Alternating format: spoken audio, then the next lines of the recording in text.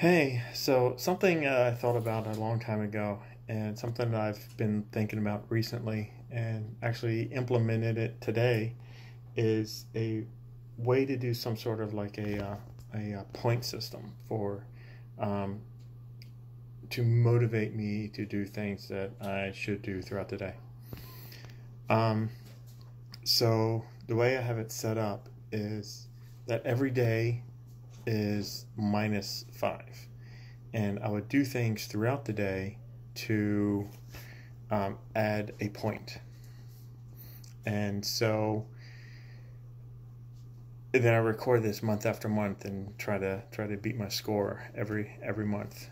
And things that will add a point is walk, jog, or run at least 5 miles, work out and do at least 12 sets.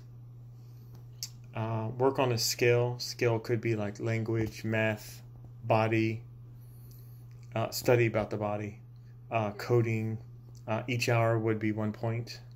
Um, Work 8 hours, and so that really helps me on days where, during weekdays when I work 8 hours, that I don't have to worry as much.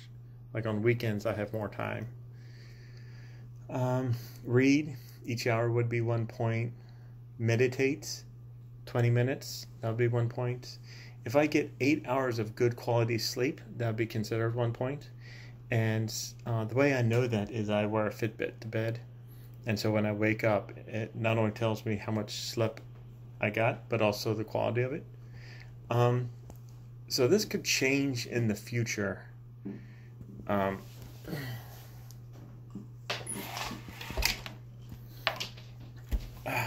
I may adjust it here and there. Like today when I did 12 sets, that was quite a bit. But I have a feeling that I will, if I keep doing this, it will get easier and easier. I do have one thing that will take away a point, and that is soda or any carbonated drink. Um, and so today, so it's already 7:30. So I'm pretty much finished for today, but I got I get -4. So I did not get 8 hours of sleep. I didn't meditate. I did have a soda, which put it down to -6. However, I did work out and I did go to work, and so that was +2. Um, so I just think it's funny that I am gonna need to read more and study more and walk more and meditate and try to get that 8 hours of sleep. Because if I can do all that stuff, then I can get up there to be 0 every day. And the reason I have every day is -5 and try to get up to 0, as opposed to starting at 0, is because that different months have different amount of days. And if I can do 0 every day, then February would be no different than March because of the number of days. Because it'll be 0 all the way down. Um, so yeah, like I said, today is my first day, and let's see if I can keep this up.